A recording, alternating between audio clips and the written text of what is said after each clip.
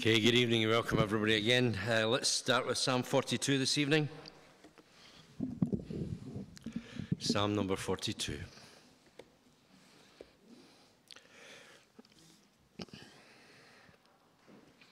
As the deer pants for the water, so my soul for you, O God. My soul thirsts for God, for the living God. When shall I come and appear before God? My tears have been my food day and night, while they continually say to me, where is your God?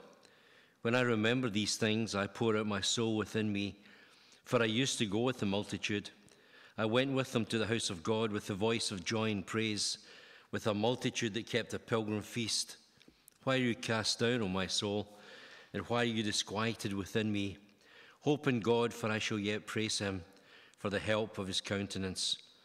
O my God, my soul is cast down within me. Therefore I will remember you from the land of the Jordan, and from the heights of Hermon, from the hill Mizar. Deep calls unto deep at the noise of your waterfalls. All your waves and billows have gone over me. The Lord will command his loving kindness in the daytime, and in the night his song shall be with me, a prayer to the God of my life. I will say to God, my rock, why have you forgotten me? Why do I go mourning because of the oppression of the enemy? As with a breaking of my bones, my enemies reproach me, while they say to me all day long, where is your God? Why are you cast down, O my soul? And why are you disquieted within me? Hope in God, for I shall yet praise him, the help of my countenance and my God. Heavenly Father, we thank you as we gather in this sanctuary again this evening, that we do not need to say, where is our God? Because we thank you that you're living in our lives and you're also here present with us. And we thank you that by the power of your Holy Spirit, that you will minister to us as we gather in this place. Lord, we deserve nothing from you, and yet we know that your desire is to give everything to us. Lord, that you want to strengthen us and build us up and encourage us. And so we come to you and we look to you. But Lord, we would come and worship and praise before we turn to your word, because our desire is to give you thanks and adoration for your goodness and for how great you are. So Lord, continue now with us. We commit the evening to you, and we ask your blessing upon it, and we ask it in Jesus' name. Amen. Let's stand as we worship the Lord together. This will be a new song, although I think we have it on a CD that plays here sometimes, so you might know it just from hearing it, but we've never sung it before.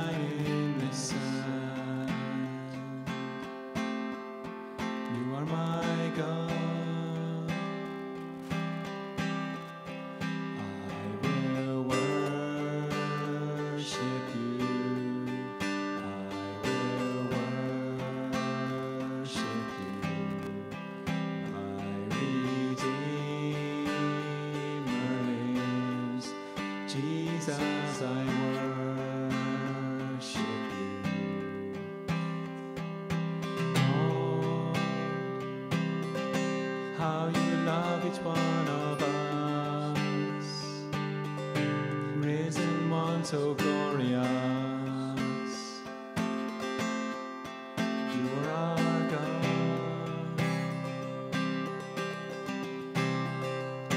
Lord,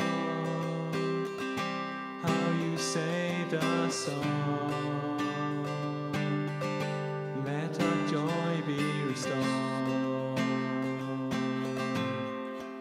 you are our God.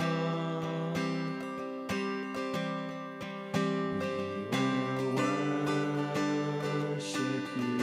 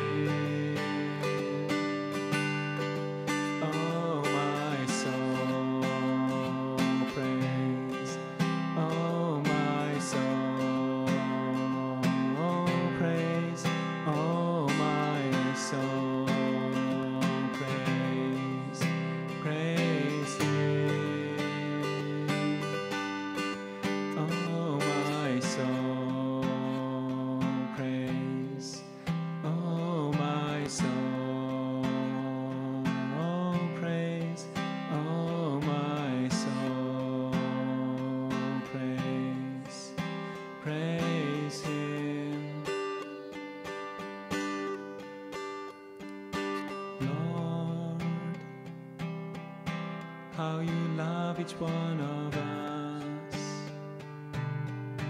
risen one so glorious.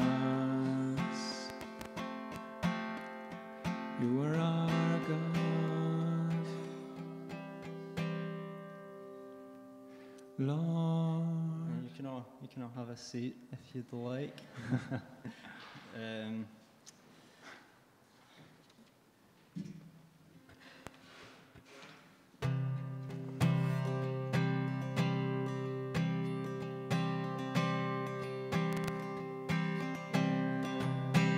I survey the wondrous cross on which the Prince of Glory died. My richest gain I count but loss. I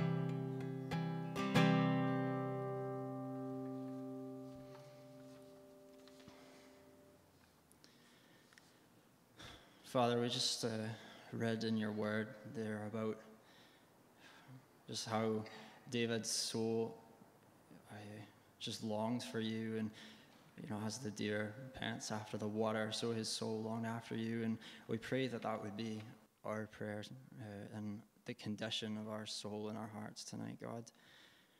That no matter what way that we've come in through the door, that we know, God, that you are our provision, that you are everything for us, God, and that in the midst of great success or failure or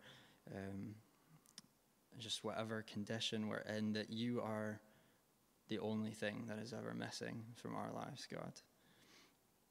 So as we come and sing this next song, I just pray that these words really from the psalm would truly just permeate our hearts and our souls and just be a total expression of what we want to say to you tonight. We just pray in Jesus' name. Amen.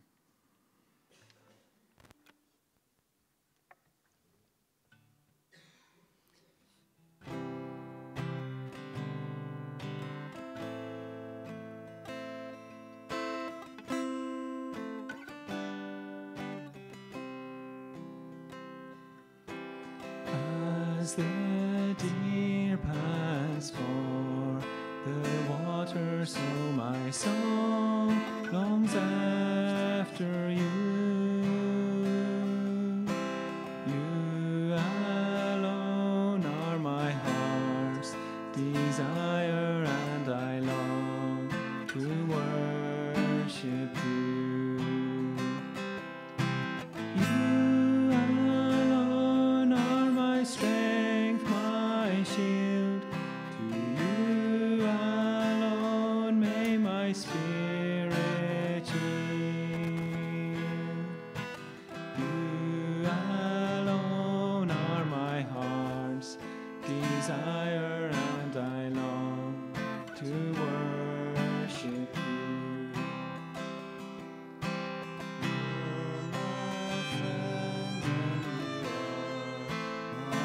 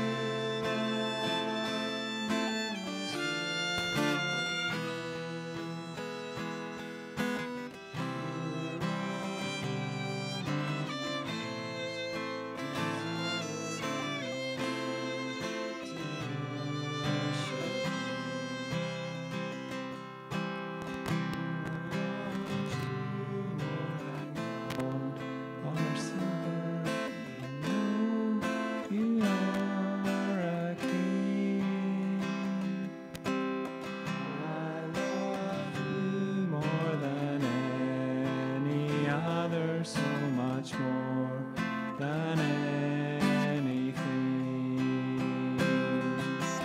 You alone are my strength, my shield. To you alone may my spirit yield. You alone are my heart's desire, and I long to worship thee.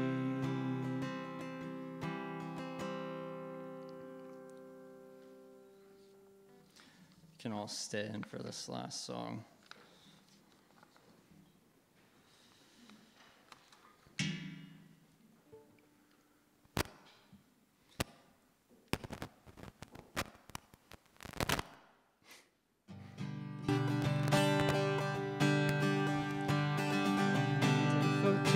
In my life has been wrong since Jesus came into my heart. I have light in my soul for which long I had sought, since Jesus came into my heart. Since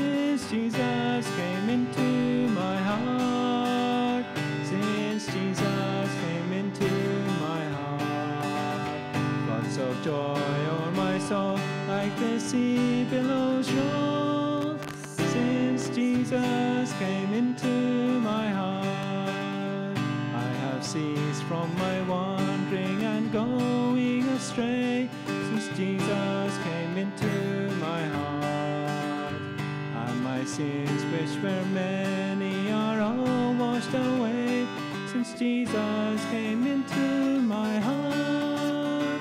Since Jesus came into my heart. Since Jesus came into my heart. Floods of joy o'er my soul, like the sea billows roll, since Jesus came into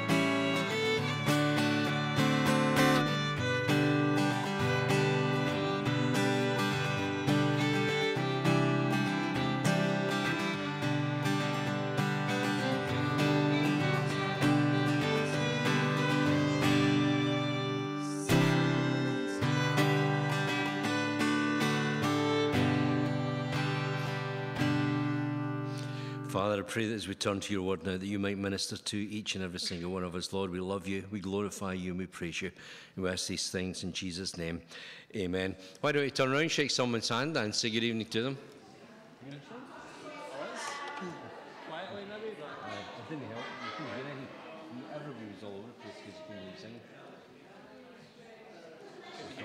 only singing. No, I could hear you singing. But I saw his lips going, but I couldn't hear him singing. I can only sing as loud as I can sing. Like, I don't really have a strong voice. Okay.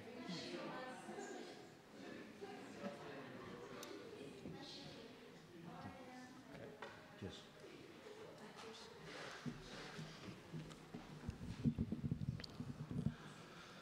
Okay. Coffee morning tomorrow morning, and Sunday morning we're going to do our last section or last verse from 2 Timothy chapter 1.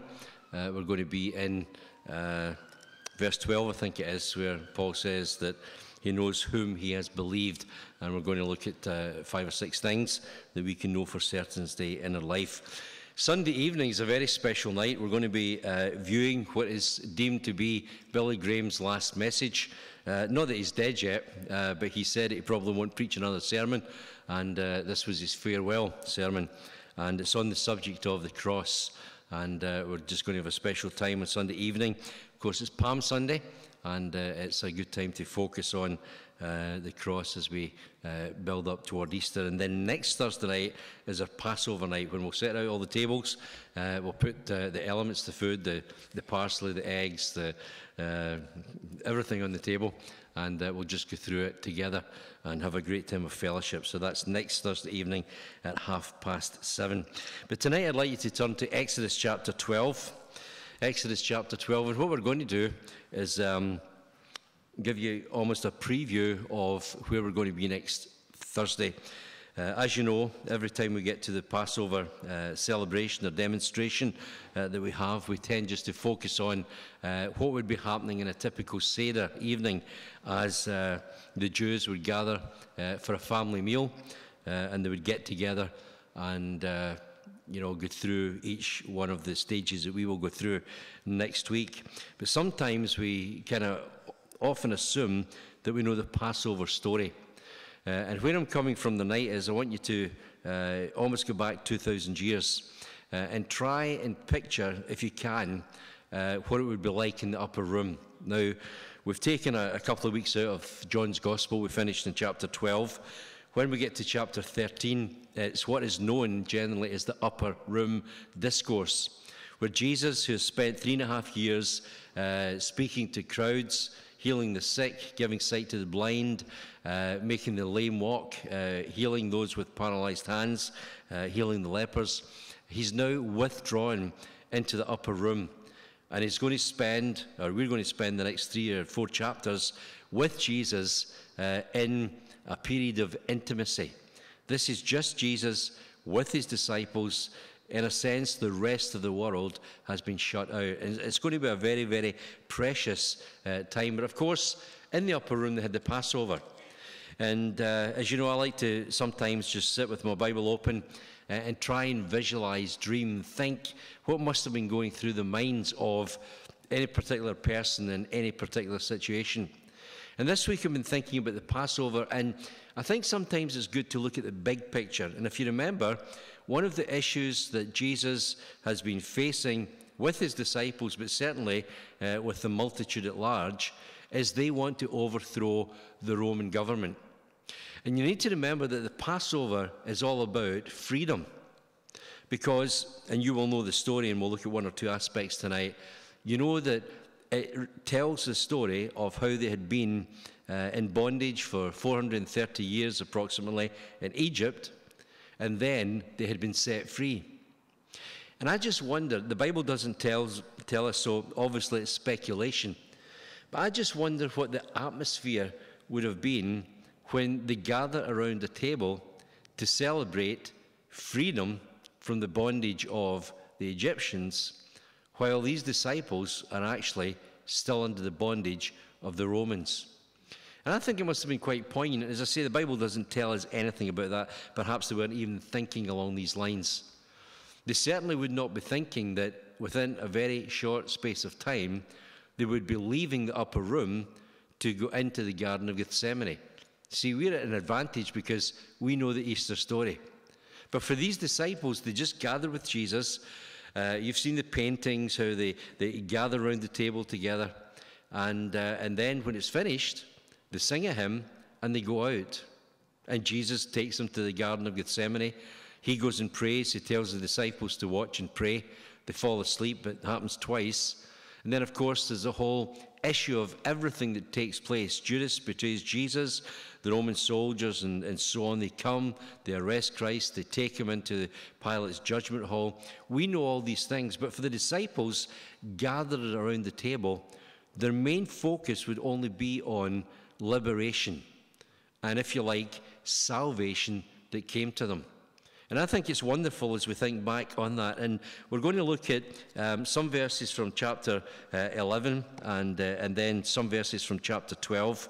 As always, the disadvantage is there is no way that we could ever do this justice in one evening, because it's not for me to say this is the most important of all the 7 feasts of Israel, but certainly it's one of the most prominent for the Jews.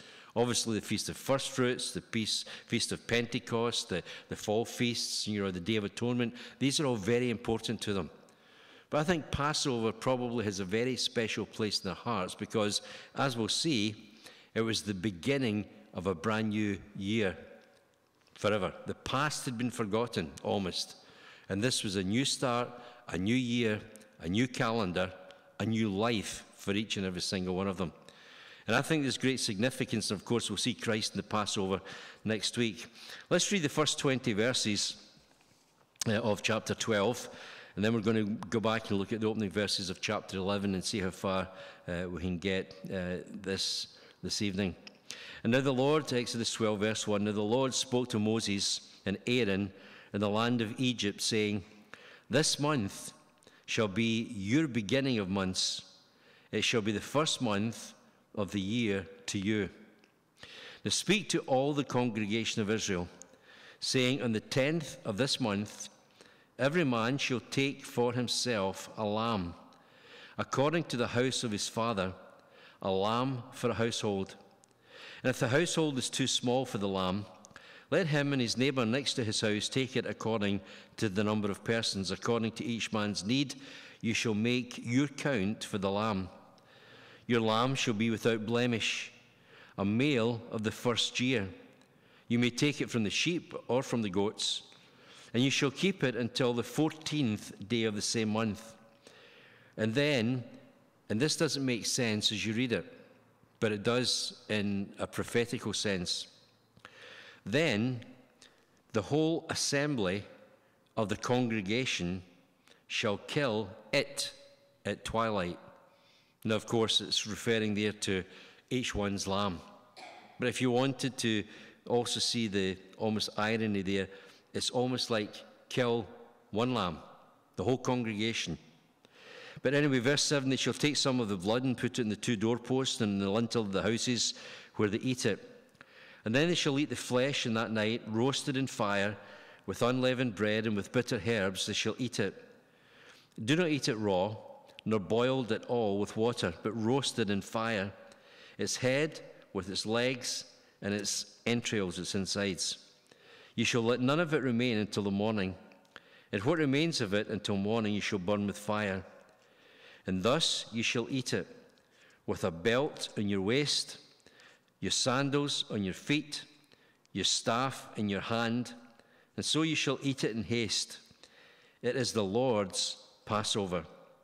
For I will pass through the land of Egypt on that night, and will strike all the firstborn in the land of Egypt, both man and beast. And against all the gods of Egypt I will execute judgment. I am the Lord. And now the blood shall be a sign for you on the houses where you are. And when I see the blood, I will pass over you. And the plague shall not be on you to destroy you when I strike the land of Egypt. And so this day shall be to you a memorial, and you shall keep it as a feast to the Lord throughout your generations. You shall keep it as a feast by an everlasting ordinance. 7 days you shall eat unleavened bread, and in the first day you shall remove leaven from your houses. For whoever eats leavened bread from the first day until the 7th day, that person shall be cut off from Israel. And on the first day there shall be a holy convocation. And on the 7th day there shall be a holy convocation for you. No manner of work shall be done on them, but that which everyone must eat, that only may be prepared by you. And so you shall observe the feast of unleavened bread. From this day I have brought your armies out of the land of Egypt. Therefore you shall observe this day throughout your generations as an everlasting ordinance. In the first month of the 14th day of the month you shall eat unleavened bread until the 21st day of the month at evening. For 7 days no leaven shall be found in your houses, since whoever eats what is leavened, that same person shall be cut off from the congregation of Israel, whether he is a stranger or a native of the land. And you shall eat nothing leavened in all your dwellings, and you shall eat unleavened bread. Now, what I'm not going to do this evening is go through all the symbolism. There is so much symbolism, of course, in this section. One of my favourite authors is a guy called A.W. Pink, Arthur W. Pink. What we have in common is he died in 1952, the year I was born. And, he was a brilliant Bible expositor. We don't agree on everything. Probably I'm wrong and he's right. But he wrote some phenomenal books, but he was very much an in-depth commentator. And he issued weekly Bible study notes. And you need to remember in the 20s, 30s, 40s and 50s, that would be some task because, you didn't have computers and emails and everything to get them out. But he wrote these commentaries, and I thought this morning, when I had a spare half hour, I think I'll just look up and see what A.W. Pink says about chapter 12. Well, when I got there, he has over 100 pages on chapter 12. And so you'll be glad to know I decided just to close the book and say, we'll just do it without referring to him. But I only mention that to show you the symbolism is so rich. And we don't even have time to begin. It mentions, for example, hyssop. Do you remember David, what is it, Psalm 51? Wash me and I shall be whiter than snow. And he talks about, taking the hyssop. It's a cleansing agent that was dipped in for the blood. And of course, Psalm 51 refers to David's sin, in his confession, after his sin with Bathsheba. And so everything is intricately woven as you go through this whole thing. Passover is all about the lamb. And the interesting thing for me, and you'll be sick of hearing this almost, because quite often I'll refer you back to Genesis chapter 22. And I'll mention it's the first time the word worship is used. It's the first time the word love is used. Remember, the Lord spoke to Moses and said, take now your son, your only son, whom you love, and take him, and come and worship me. Now, you know the story of Abraham and Isaac. The worship was going to be taking Isaac and laying him on the altar, potentially to be sacrificed, but God intervened. The other interesting thing, though, is, and as I say, Genesis 22 is a phenomenal chapter, because it's the first time the word lamb is used in Scripture. And it's interesting because, of course, the lamb is central to everything, almost all the way through Scripture. It's used by men and women and children in the temple and the tabernacle for sacrifice, but it's all pointing towards Jesus Christ. And as we've been studying John's Gospel, you know that, John the Baptist said, behold, the Lamb of God that takes away the sin of the world. And John, who wrote the book of Revelation, uses the word lamb in the book of Revelation, the book that speaks about the very end times, 28 times. And so it's a phenomenal subject, and we could, spend weeks on end just looking at the symbolism of the Passover and how it all points towards Jesus Christ.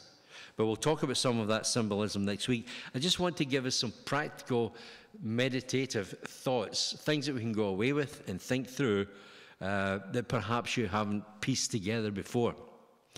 Now, you know the story of the Exodus. You've probably seen the Ten Commandments. If you're as old as me, you remember Charlton Heston.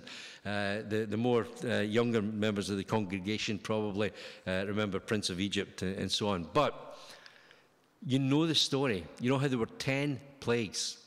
And the final plague was the death of the firstborn in Egypt.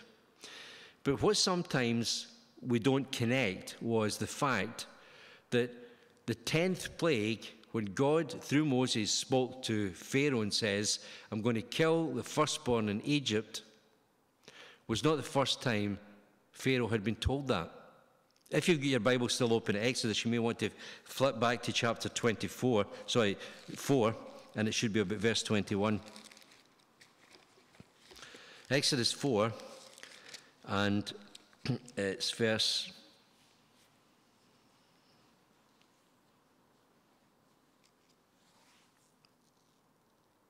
21.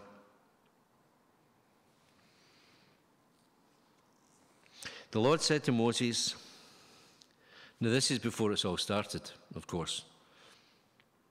The Lord says to Moses, when you go back to Egypt, see that you do all those wonders before Pharaoh, which I have put in your hand. But I will harden his heart, so that he will not let the people go. You start to think, why not just destroy them? God knows he's going to bring 10 plagues. He knows that Pharaoh's heart is going to be hardened 9 times, and then he's going to chase the Israelites after they leave the land. So why doesn't God, with his sovereign knowledge, just wipe out the Egyptians from day one? Verse 22, you shall say to Pharaoh, thus says the Lord, Israel is my son, my firstborn. So I say to you, let my son go, that he may serve me. Now this is before any of the plagues. But if you refuse to let him go, indeed, I will kill your son, your firstborn. Strange. Before anything else, before we have all the plagues of the water turning to blood and the lice and the frogs and the darkness and all these other things, God has already said away back in chapter 4, this is what's going to happen. You go and tell Pharaoh that unless he lets my people go, I'm going to kill his firstborn. So why the 10 plagues? I take great comfort from this whole story for quite a number of reasons. One is, of course, from a very personal basis, God is long-suffering. God has already told the world the consequences of what will happen if they reject Jesus Christ. And yet, Week after week, month after month, year after year, decade after decade, in some cases, many cases, a whole lifetime, God still again and again and again and again and again gives people the opportunity to change. Because he's a God of justice, he's a sovereign God who's in control of everything, but he's also a God of love and mercy. And God is not willing that any should perish. And the interesting thing, if we take it from there and go to the end of the story, you find that when they eventually put the shoes in the feet and take the staff, and 600,000 men, we're told, plus women and children, leave Egypt, it tells us there that there were many foreigners among them. And so what happened was, and hopefully you can see where I'm coming from, that during God's patience with Egypt, which is always a sign of the world, during God's patience with this whole thing, there were those who were not of God's people that found grace in the sight of the Lord. And when the time came, they must have put the blood on the doorposts, because you're going to find, and we'll see this, it wasn't just the Jews who put blood in their doorposts that were saved. It was anyone who put the blood on the doorpost that was saved. Because salvation was not racial, whether you were Jew or Egyptian or any other nation. Salvation only came about when the blood was applied. But that's the beginning and the end. If you turn back to chapter 11, we're going to see one or two other things just before we summarize or give you some thoughts in chapter 12. In fact, you could back up to verse 24 of chapter 10. Pharaoh called to Moses and said, "Go serve the Lord, only let your flocks and your herds be kept back. Let your little ones go with you." This is after the 9th plague, which was darkness. And Moses said, "But you must also give us sacrifices and burnt offerings, that we may sacrifice to the Lord our God. Our livestock shall also go with us. Not a hoof shall be left behind, for we must take some of them to serve the Lord our God. And even we do not know with what we must serve the Lord until we arrive there." But the Lord hardened Pharaoh's heart, and he would not let them go. And Pharaoh said, "Get away from me, take heed to yourself, and see my face no more, for in the day you see my face, you'll die." And Moses said, "You've spoken well. I will never see your face again." And, a great conjunction word, and the Lord said to Moses, "I will bring one more plague on Pharaoh and on Egypt. Afterward, he will let you go from here. And when he lets you go, he will surely drive you out of here altogether. Speak now in the hearing of the people, and let every man," this is great, if you've got an old King James version, it says, "Let every man borrow from his neighbor." That's a terrible translation. If you've got a modern translation, you've got the correct one. "Let every man ask from his neighbor, and every woman from her neighbor, articles of silver and articles of gold." And the Lord gave people favor in the sight of the Egyptians. And moreover, the man Moses was very great in the land of Egypt, in the sight of Pharaoh's servants and the sight of all the people. And Moses said, "Thus says the Lord, about midnight I will go out into the midst of Egypt." Let's just think of one or two things in that little passage there. There's been a contest going on. Now, I want you to think the bigger picture in world history. We know what started in the Garden of Eden. There was enmity between God, and in fact, it began before the Garden of Eden, as you know. It started in heaven when Satan decided to exalt himself above God, but he was cast out. But then Satan comes to the Garden of Eden. He tells Adam and Eve, "Don't, believe a thing that God is telling you. If you eat the tree, you'll just be like God." And of course, they fell, they sinned, and we talked about that on Sunday night with the whole story of Noah and so on. But there is this enmity between mankind because of sin, and of course Satan and God. And there has been this almost cosmic conflict for at least 5,000 or 6,000 years since the Garden of Eden. In this book, we have the conflict between Pharaoh and Jehovah God. And as I say, it's gone on for a long period of time, right at the beginning, just as we have in Genesis, as far as the world is concerned, right at the beginning of the Exodus story, when Moses is called, he's told where the end is going to be. I'm going to kill the firstborn of Pharaoh because he's going to harden his heart. But God is long-suffering. But there has been this contest, as you know, and there's been abundant opportunity given to the king to repent of his wicked defiance. And God has given our world thousands of years to repent. I think if we're honest, many times Christians, especially in the world in which we live today, can feel overwhelmed by society, overwhelmed by the laws that are being brought in, overwhelmed by the seemingly decrease in the number of people being saved and the number of people being committed to Christ and so on. Never lose sight of the fact that the world has been warned time and time and time again, and it's hardening its heart.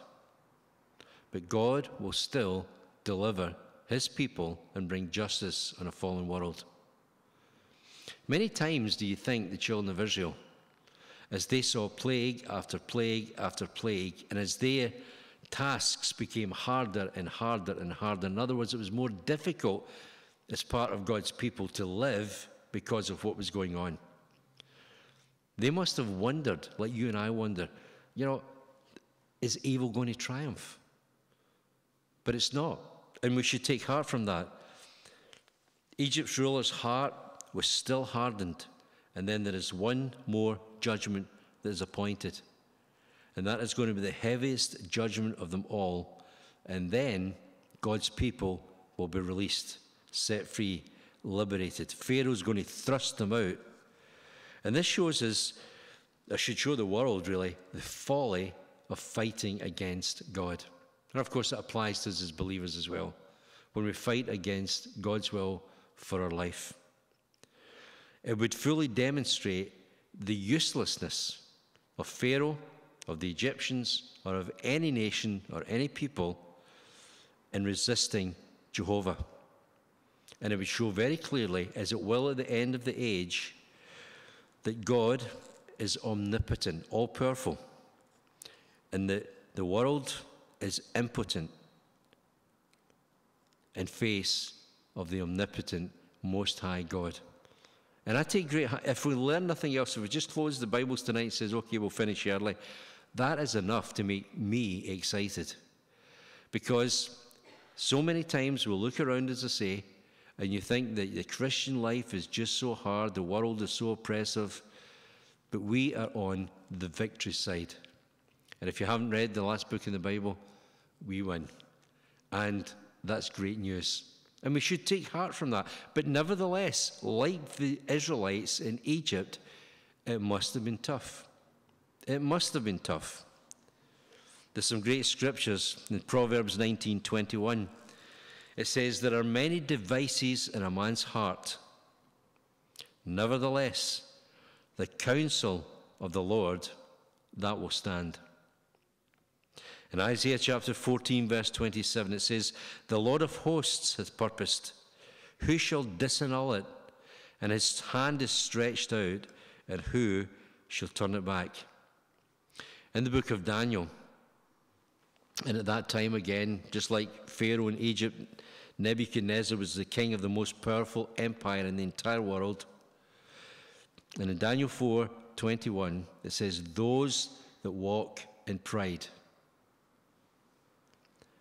God is able to bring low. The world today is very proud. We talk about these pride marches. People are proud about this and proud about that, and they want to demonstrate and everything else.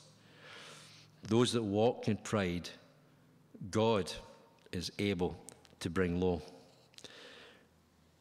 In chapter 5, you don't have to turn back there, I'll read it to you, I don't want you jumping about.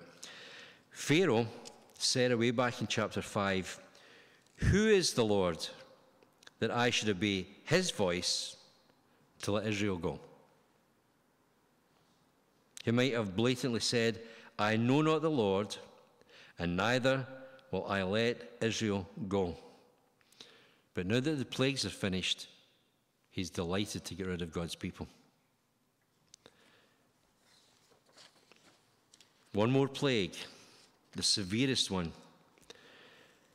And the king of the most powerful nation in the world at that time would find that his power could not prevent the death of his own son. All the wisdom, all the learning, and we know that Egypt was a very, smart nation for its time. Egyptologists will tell you that. Very cultured, very educated, very scientific. But everything that the world had could do nothing when God intervened. All the wisdom, all the learning, all the magicians in the land of Egypt could do nothing when God sent the angel of death. Nothing could help them. And those in the palace were no more secure than any Egyptian or even Israelite living in the most humble cottage. God is no respecter of persons. We're told there in verse 2 of chapter 11, speak now in the ears of the people, every man borrow of his neighbour, and every woman her neighbour jewels of silver and jewels of gold. That's the old King James Version. And as I say, that's an interesting word because it created all sorts of theological problems. Now, you need to remember the King James Version, 1611, they used words that meant something slightly different from what they did today. And the translators sometimes found it very hard to put in the right word.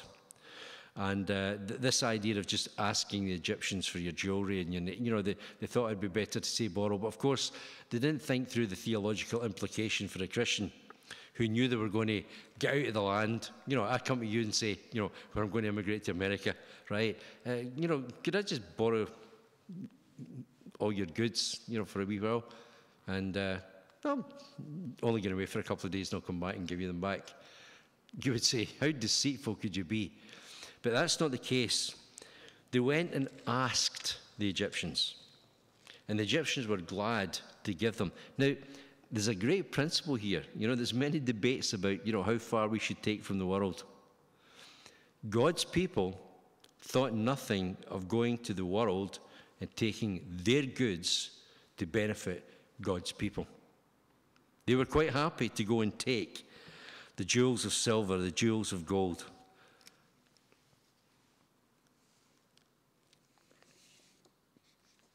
Oh, there's so much we could say.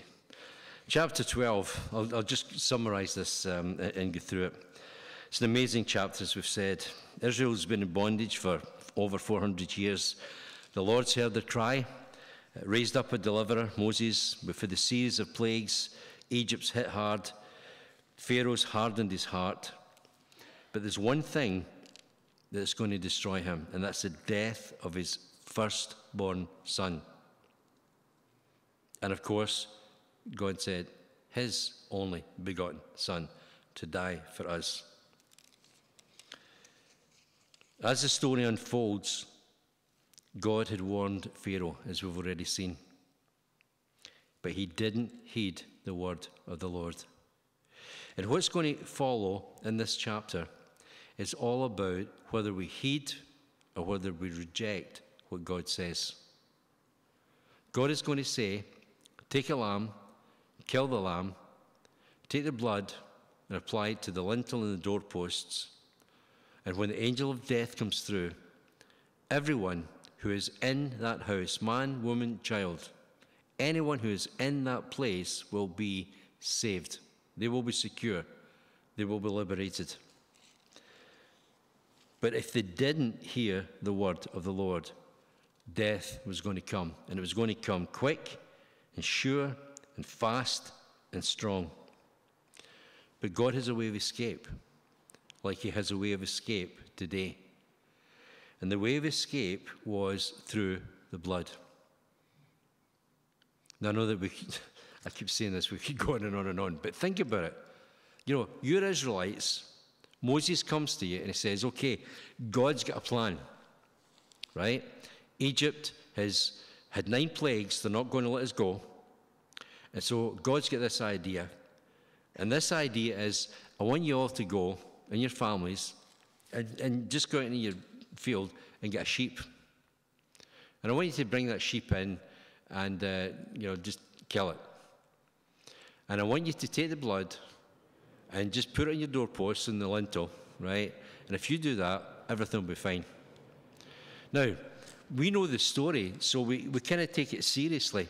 But if you were an Israelite, you must have been thinking, Moses, we've seen frogs and lice and water turned into blood and, the darkness and hail and all these things.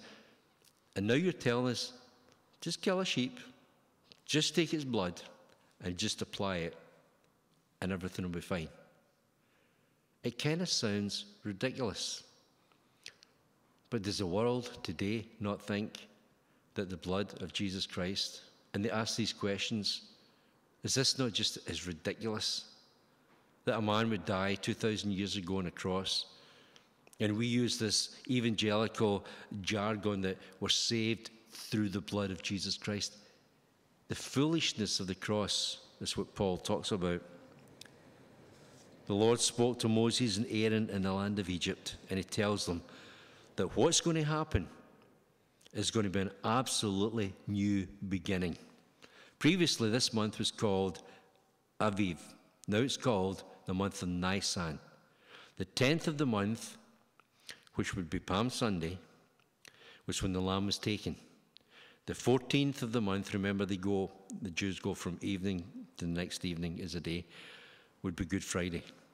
The lamb would be taken on Palm Sunday and presented. It would be kept and then slain on what we know as Good Friday. But this was going to be an absolute new beginning. Radical, monumental, changing lives like never before. And again, we can't even begin to conceive of it. God changes the calendar. But he did it again. When did he do it again? 2014 years ago. God sent his only begotten Son to this earth. And all of a sudden, we had BC and AD. Before Christ, Anno Domini, after Christ, in the year of our Lord. All history, not just Christian history, all history changed because of God's intervention. In the history of the Jews, of course, they're still in the year 5,000 and something. It all changed. The calendar changed, impacted by that event. Now, there have been people that have tried to change the calendar since. During the French Revolution, and only the French could do this, during the French Revolution in 1793, they decided that they wanted to move from a 7-day week to a 10-day week. Now, you can imagine the problems that would cause for employment, right? By then, I've worked 5 days without having to work 8 days. But you see, I don't know if you've ever looked at this. This was to elevate humanism. They wanted to get rid of the weekend. They wanted to get rid of the Sunday. And so they wanted a decimalized week of 10 days. Of course, it didn't work out, as you know, thankfully. But the idea behind the whole thing was no Sunday, no Sabbath.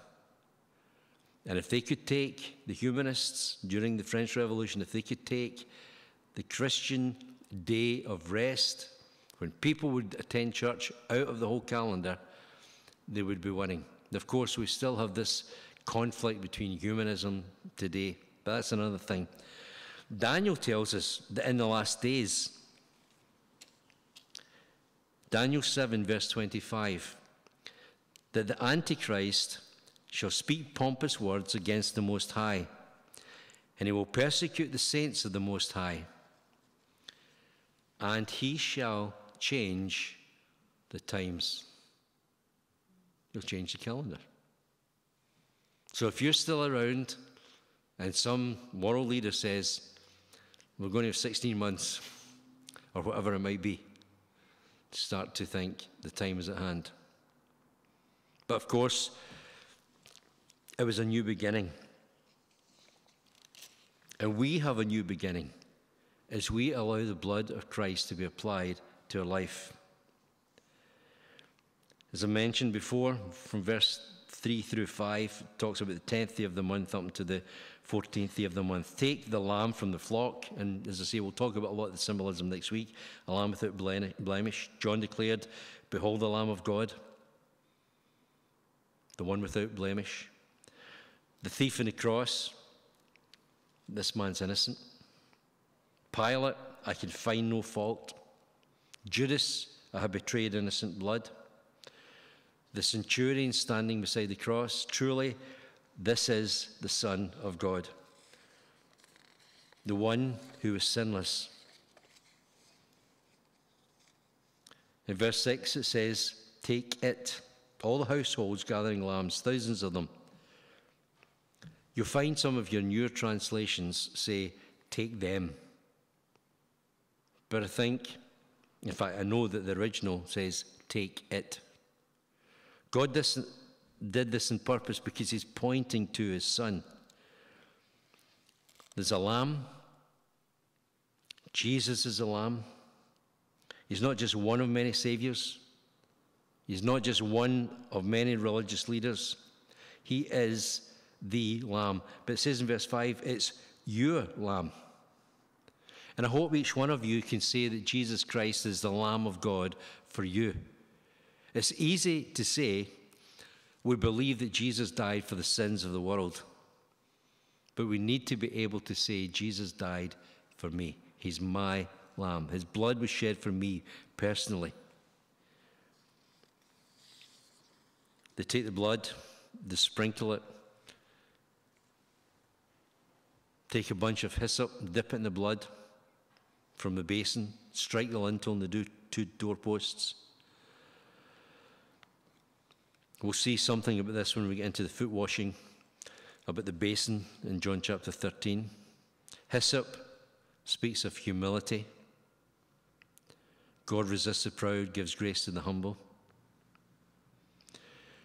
After they applied the blood, they had to eat the body. And when you think of communion, time is gone. As I say, these are just some thoughts. But as you come to the communion table, you really can't. Anybody can eat the bread. Anybody can take the cup. But the only ones that it will have any significance for are for those who applied the blood. Otherwise, it's just symbols. There can be good intentions, but the deep, intimate, real communion is only for those who have had the blood applied. We'll talk about the roasted in fire and so on next week. It talks about partaking all the lamb, the head, the legs, the insides. We have to take all of Christ. Paul tells us we need to have the mind of Christ. We need to have the walk of the Lord. We need to have our insides, our heart, pure and right. And so there are all these things that we can take into consideration. But the main thing is, I wanted just to draw your attention to the fact this, it's one lamb shed for all, Jesus Christ. So much symbolism, so many things we could look at. The world has already been defeated at the cross. Jesus said, it is finished. And you know that that Greek word or phrase can also be translated paid in full. Jesus paid the price for every man, woman, or child who would desire to put their faith and trust in him. Nobody would be rejected if the blood is accepted and applied to the life. And as I say, it wasn't just the Jews, the Israelites, that were saved. If an Egyptian overheard it and thought, you know, I think we better do that as well, it was the blood. It wasn't anything else except the blood that saved the household. What can wash away my sin? Nothing but the blood of Jesus. What can make me whole again? Nothing but the blood of Jesus. Oh, precious is the flow that makes me white as snow. No other found I know. Nothing but the blood of Jesus. We'll need to stop there. Sorry. We'll do it again sometime. But next week, we'll lay out the tables. I don't know how many will be here. It might be pretty crushed. We're many, think of the logistics how we're going to do it. But we'll put as many tables out, and in each table we'll put all the unleavened bread and everything that goes along with it. We'll put them all out, and we'll just step by step go through what would happen.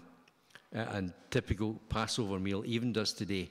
But what would happen when Christ took the Passover with his disciples? And the significance, there are 4 cups, and the significance of each cup.